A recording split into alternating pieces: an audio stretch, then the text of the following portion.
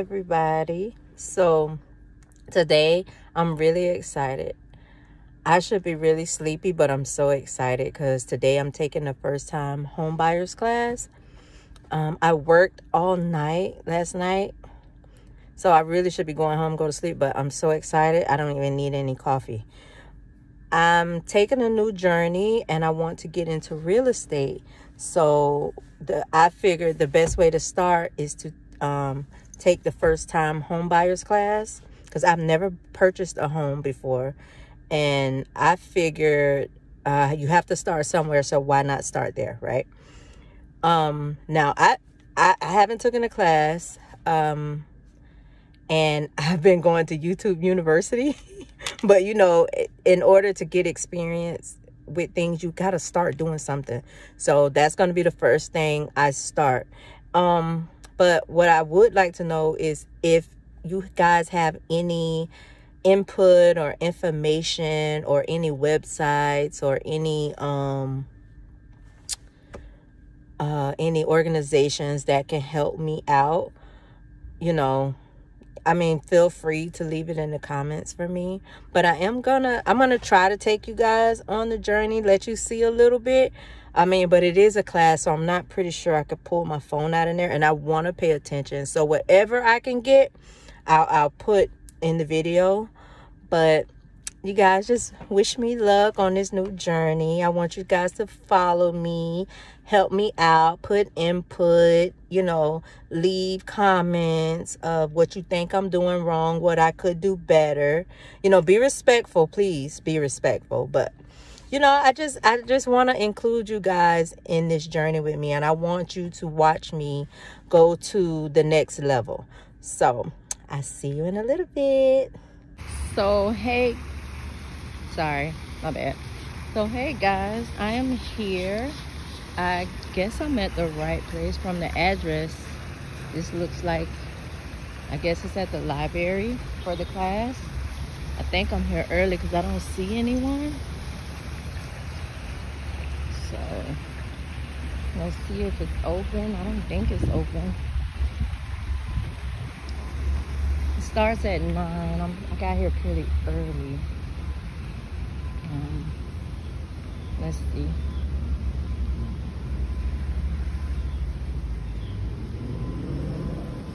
That's crazy because it says the office hours are from 10 a.m. but the class starts at 9.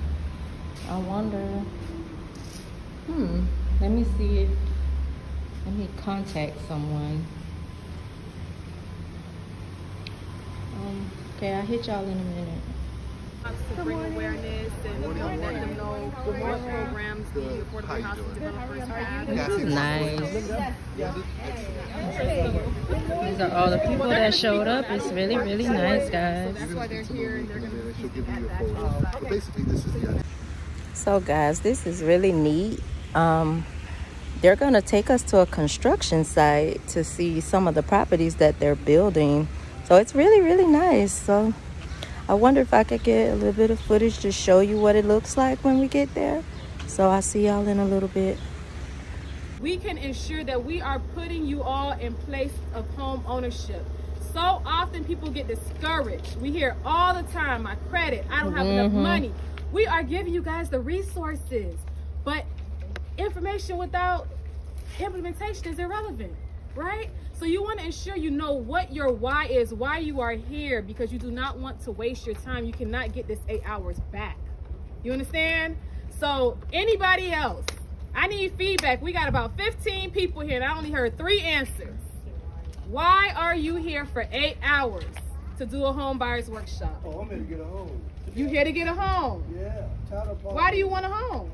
Because you can do that for the rest of your life without moving from here to there, going from pillar to post. All right. Again, stability. Not only that, rent is going up high. Why pay for something you rented when you could just own the home? Own the home. Privacy.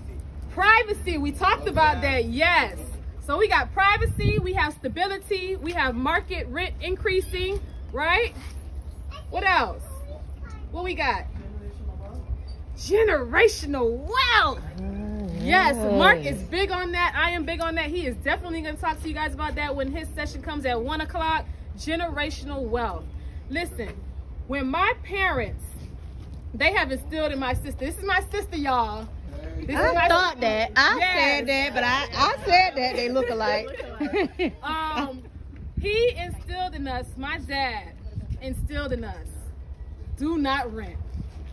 And when I tell you, I did not rent until I left the healthcare field to go live with family, because I was taking that leap of faith to get into real estate full time. So I didn't have that steady income from the healthcare, right? Mm-hmm. So that was the only time that I actually rented. And that wasn't even a 4 months rent that I was paying.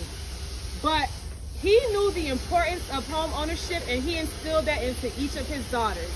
And that is what it's about. They owned a home for 20 some odd years, sold the home, moved into another home that they owned, right?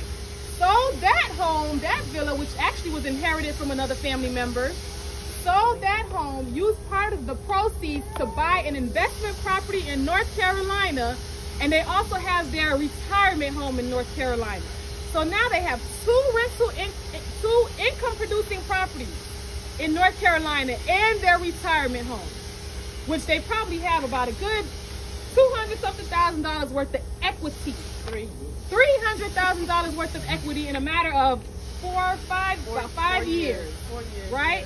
And what you do with that equity is you can then refinance, pull the money out, and buy your next home.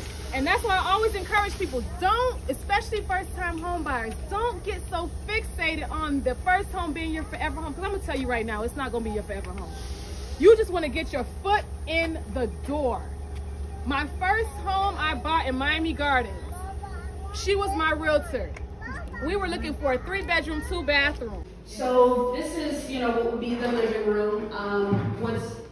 When you go to different homes, right, and you see the certain sizes of the homes that are new now, they're a lot smaller. So we try to just capitalize on the size to add the extra bathroom. We knew that a homeowner would want to share their bathroom. So the drywall is new. What they're doing right now is painting. They put all the new electrical in here. As you can see, they cut out the holes. Right now what's happening is this weekend, actually, they're going to pour concrete and level this out and put brand new vinyl flooring in here. And it was an they're opening up the layout. So it was actually more closed in, like the old school arching, and they opened it up. So this will be the kitchen. So it'll be a nice big kitchen here. Put, a little breakfast table here. And then on this side, they actually had this as a little bathroom. So it was a half bathroom. They had a toilet in the kitchen. So that was really weird. So we took the toilet out of the kitchen, and what we did was it's going to be a laundry room. So it'll be a stackable with some shelving, etc. So it'll be a lot of outlets, as you can see, for the kitchen. It's going to be very modern, and we'll have the lights and all of that. You can tell it's going to be good. So it's a 2-bedroom here. Again, the side rooms, these are, sorry about the smell, they're still putting some stuff through, but this is one of the bedrooms. This is technically the secondary bedroom, right? So if you have children, if you have children, again, both of the rooms are really big, so the master bedroom, we made it a little smaller, but it made sense to add a bathroom in here, a privacy bathroom. So you have the closets there, the new impact windows. This is the primary bedroom. So they'll have a walk-in closet and a full bathroom. They'll be able to have a shower in there, a toilet, etc. So it made sense for us. This was exactly the same size rooms each. To just add the walk-in closet and bathroom, we thought that would be added value to them. So this all tile will come up, they'll finish leveling out the flooring with the concrete, and also have laminate flooring in here as well. And then this is the shared bathroom. This was already existing. So the tub and toilet will be here. So it's on the smaller side, but that's enough. It's what are you going to do? Oh, is this the AC? Yeah, this will be the AC, and this will just be another general closet. So It's a 2-2. Right now, what is, I'll probably go over kind of just the figures just so you guys have an idea what we're trying to do. That'll let the next one. Okay, thank you. Thank you. I'm making more money. I'm like, I think I can live better. This is not my forever home. I just lived there for a couple years, and now I'm ready to move around a little bit better. But I still didn't have the cash. I didn't have the $15,000 down payment. So I did a cash out refinance of my home, and I took that money out of the home that I currently lived in to move up into a better house. It was 3 times as much. And when I bought that home, What happened? I said, okay, I can't sell this house. The old house, I'm like, okay, I can't sell it for what? Now I took out. When I refinanced that mortgage though, my mortgage payment went up to $351, $1, after taking $15,000 out. Did you say your mortgage payment was what? It was $350. This is back in 1995. I know, right? She gonna make everybody It's a jealous. different market. I'm in Harrisburg. Okay, it's a different market. But sometimes the point of that is you gotta go where you can afford. It might not be, you might not be able to get a house, you know, for that the price that you want here, but you might be able to go on the outskirts a little bit in another county, and it's cheaper to live. And then so then you start to think of ways where, okay, I can buy a house in this area, but then what will I, you know, how will I do? How will I make money? How would I feed my kids? Do I need to get another job? Do I need to find a work from home job? You got to start figuring out like what the new scenario would be after to make this move. Like, how can it be possible? Because it's all in your mind. You can figure it out. It's all in your mind. So when I took the money out, I did a cash out refinance. So now I got an investment. So the point of having that asset, holding that asset for 7 years, paying that mortgage for 7 years, I can go and get $15,000 cash out of here. I don't have it on my own, but now I have leverage. So I took it out and I was like, okay, I can't sell this house. So it's livable. So I put a tenant in there. So the tenant was paying $850, $900 a month. So that not only covered the mortgage, that actually covered my new mortgage. So it kind of was like a push. I kind of was like, I got help now. I kind of could do more, but really at the same cost, pretty much. So that's the power of real estate, and that's the power of what you're about to step into by making that first leap into buying a house. So I lived there 7 years, moved my kids out. And so after I rented the house, I rented the Section 8. So my money was coming every month. I got a letter rent abatement grant from the city, from Section 8, from the Housing Authority. They redid my roof and everything. Okay. So yeah, it gave me a grant. So they said if I keep the house in the program for 7 years, they would just forgive the loan. So they still have that program? They do. Yes, they do. That's how I got my house. I was just telling her that's how I got my first house. So a whole new world opens up to you, basically, is what I'm trying to express. Once you buy the house, then you can start seeing more and more opportunities, just like this one, just like the one that we're working on right now. So just take the journey, take the step, get qualified. You might not, it's not for you to decide. It's for your lender to decide whether you qualify or not. Don't make that decision for yourself. Don't knock yourself out the box. Yeah. Just keep going through the steps. Go and get the people that you need to get the job done. All right, I got more to the story, but it looks like we're ready to move on. Yeah, the only thing I want to make sure one person did ask the question. I'm from GTR Home Inspections. I'm one of the home inspectors as well as the owner there. We operate right here in South Florida from Port St. Lucie all the way down to Key Largo. If you guys, are here to learn about, the importance of a home inspection, I want to talk to you guys about what we look at as a home inspector, right? One thing that I want you to keep in mind with your home inspection is the home inspector is coming there on the day that you guys, schedule for us to come there. We're going to collect as much information as we can about the property, so you can make a decision about what you want to do next, right? The home inspector isn't coming to tell you not to buy the property or to tell you to buy the property. He wants to tell you all the information that he can, meaning what type of material is on the outside of the property, are there any pest issues, do we have any grading issues going around, and I'll start by just talking about those things, right? So when I first get to a property, especially a property like this, that's a duplex property, I'm gonna look at it from two perspectives. One, the person living in the property. Then I'll also look at it from the perspective of visitors coming to the property, and also third, an investor, right, actually owning the property. When you're an owner on a property, if somebody comes there and something happens to them on that property, you're ultimately, the person responsible for it, right? So we want to take a look at it and tell you if there's any risk to them. Do you have any trip hazards? Do you have any electrical hazards that are not just for them? Do your kids have any issues? If somebody brings their kids over, if you're in a home that has a pool, unlike this one, what are the risks that they have, right? So that's the perspective I will take, or any of my inspectors, when they come to a property. Then once I get there, now I need to make decisions about how I'm going to inspect it.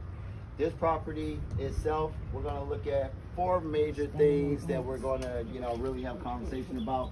Is the roof, right? How old is the roof? Is it damaged? Is it performing? Does it need to be replaced? What will the cost of it be to replace that roof?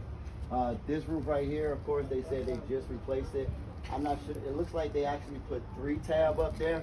So a 3-tab roof. And how do I know that? So a 3-tab roof is very flat, and I know this is a shingle roof. If you look at that one, you can see it a lot more clear, what I mean, and you can see those as well.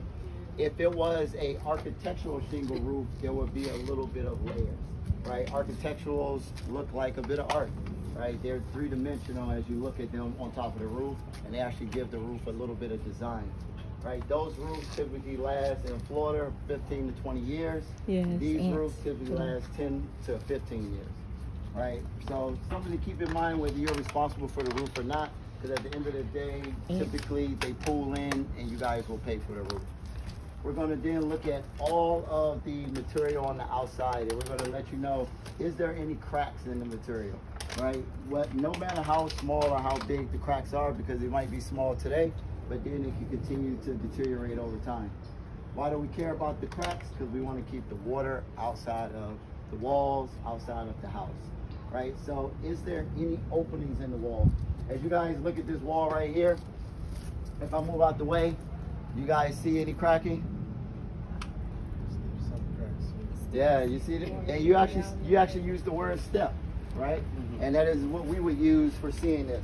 This crack right here is called step mortar cracking, right? Going up. Typically, that type of cracking is caused from settlement, meaning when the property moves, that's how the concrete decided to crack out. If it decided to keep on progressing, coming up and then damaging this wall even more, it would be a more serious issue. Our recommendation for this one would be to seal it and monitor it. That's all it needs in this area. So a crack doesn't mean that you have a structural issue. Concrete will crack, homes do move, right? Have you ever put a paver down in the grass at your house or anywhere nearby? You see how it settles into the dirt, into the soil? That's what's gonna happen with every building, right? It has to settle after it's put in place. After the first 5 years or so, it starts to move less and less and less. So you shouldn't really see any new cracks developing. All the cracks should have happened as much as they should. If you see anything developing after that, you're looking around windows, door jambs, and the corner of the walls to keep in the mind if you have any additional sediment that you shouldn't have. Right, we're going to let you know if you need the material that needs to be repainted, right? Paint is maybe something we just look at as aesthetics, but paint helps to protect and seal the property. So they've done a bunch of prep work right here around the openings, closing them up to get ready to actually paint this property, which is overdue. And I only know that just off the timing that we're here. As we come around the property, we're going to look at the wood on the outside. This piece of wood is called a fascia board, right? We want to make sure that the fascia board isn't getting any moisture damage to allow for pests to come inside, or termites or WDL, wood destroying organisms, to form on that board as well. This one obviously is damaged at the house, right? These two mechanicals, they work to draw moisture out of the house, right, and cool off the house at the same time. A lot of the times as homeowners, we manage it to keep ourselves cool, right? But we need to manage it to keep the moisture levels down inside the house, but ultimately will keep you cool, right? You want to stay under 60% relative humidity inside of your homes, right? Typical is somewhere between 50 to 60. We usually stay around 55 in our house. Anything over 60, you can create conditions conducive to mold, right? And that's where you'll get hot air, cold air mixing. You could possibly get some condensation somewhere in the home, and that can produce the growth that you may see in different areas. Anybody ever see it outside their registers? The ceiling, the AC vents? Yeah, that's usually what's causing it. So if you have a unit, sometimes if you have a unit side, because you guys got maybe 5-10 minutes left of the tour. So when we first come inside a property, we're going to make the decision on whether we're going to go left or go right. And we're going to literally wrap the wall and inspect everything that we can as we wrap the wall. So when I come through this wall, I'm looking at the lighting fixtures, right? I know just through experience, these are for recessed lights. Whenever we have remodels on properties, we find exposed wiring on recessed lights. What does that mean? So you see this wire right here? They will be tied together with old wiring from another fixture inside of the actual ceiling to make the connection between that and the light. That should not be that way. Anything inside the ceiling should always be in what's called a junction box or a gate box. All right? So that's where we usually find a hazard. So if you go in a home and you know you're purchasing or remodeling, or you're talking to your inspector, you say, hey, did you see any exposed wirings, you know, when it comes to that? This home is being done from scratch. The likelihood of them having these exposed wires are pretty low when it's done. Usually it's a one-off, you know, a handyman special or a homeowner that thinks they, you know how to wire, and they just leave that hazard unknowingly. When we go to each one of the outlets, as we go through, we'll test each one of the outlets, right? And we want to make sure that the outlet is grounded, is not wired incorrectly, meaning it has possibly reverse polarity on it. And if you plug something in, there's a chance that you may be shocked or somebody else may be shocked on the property. Every window we go to, we'll check and make sure that it's operable, if we can get to it. Mind you, anything that is in the way of anything as we go through, we won't move it. Right? Now, if there's a light item, if it's a bucket, I will move it. But you will have some inspectors that will move absolutely nothing. Right? So just kind of understand you got that difference out there. We move things that we can move that are reasonable. If there's a couch in front of the window, the chances of us checking those windows are slim to none, because we won't be able to access it. We'll continue around, we'll check every door, making sure everything's sealed up. In this case, you guys got a chance to see the slab, right? In most cases, we do not get a chance to see the slab. You can only see the exterior portions of the slab outside of the house. If you're ever concerned about an area having water damage prior or water risk, when you're walking around the property, look at the bottom of the wall. You can see how far the water has come up in the area, right? And we always are flooding. So the water will stain the wall. And that'll kind of give you an idea of where does normal water go. You can look at the fence the same way, right? You see where the water comes up. So in this area, the water has come up to the finished flooring at some point, but it doesn't look like it actually came inside of the units themselves. Just looking at the floorboards, that's how I don't see any water damage on the floorboards. Yep. So as we continue to come through, we're going to check your air vents to make sure that we're getting flow. And I don't want to walk you guys there, it's slippery. I just actually had a little bit of a slip on my left foot. But we'll use infrared technology to give us the difference in the air temperatures in the area. And that's what we're using to also detect leaks. When somebody is using infrared technology in their inspections, it is only to see the difference in temperatures in the area, and then the inspector, through their knowledge of what's in the area, can make a decision. So in this case, if you guys can probably come around a little bit, this area is going to have the inside unit for your HVAC. I won't bring you all the way back. This is going to have your HVAC unit for the inside of the house. The things you want to keep an eye on for that is, do you have any leaks underneath it? There's going to be a drain line coming to it. You want to make sure your tape to your ducts are always intact. So you want to maintenance that on a regular. Recently, I did find a leak inside of the house near the HVAC system, right? I used infrared technology to show me that it was actually wet in the area. but I knew that there was no plumbing in the area. I knew I had an HVAC closet. So when I went into the attic, I looked at area to see what was possibly causing it, and we found that there was a gap between the actual duct going into the attic, connecting to the rest of the duct, and that created some condensation. And that condensation created the leak, right? So hot air mixing with cold air will always condensate if it has the right conditions. Right? I'll give you guys a few minutes to move around yourself. Do you have any questions for me? I know we were at 5. Put it correctly. It's all protected because you don't want to go put a nail through a wall and then you hit an electrical line and end up getting shocked, right? So that's something we can see before they put the drywall in. Then we'll do a final inspection before you do your blue tape inspection, right? To make sure that everything is good after they put everything in. A lot of the things that we find at that time are leak issues. I got you rapping right now. Leak issues with the plumbing. Nobody lives in the property, right? So we want to run hundreds of gallons of water to put as much pressure as we can on there. The last new construction that I actually did a 11-month warranty on, or one of the new constructions, they didn't have their flooring in, which was great. We found a leak underneath the island. I hadn't even run water under downstairs yet. I had only ran upstairs. But because I put so much pressure on it, it was able to actually show that leak underneath the slab before they put their floor in.